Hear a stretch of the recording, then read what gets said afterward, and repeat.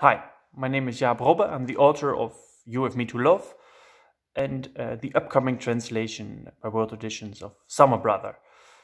And I wanted to tell you just a really short story about how I came to that novel. When I was a child, my parents worked in a foster house for people with physical and mental disabilities. And they took me with them.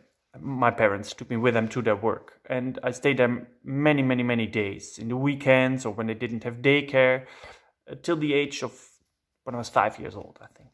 And I had my own bed, so I could sleep in the afternoon when I was really small. But for me, it was a very special place because the people who lived there, I didn't saw them somewhere else, not in the supermarket, not in the swimming pool, just in the small community in the forest.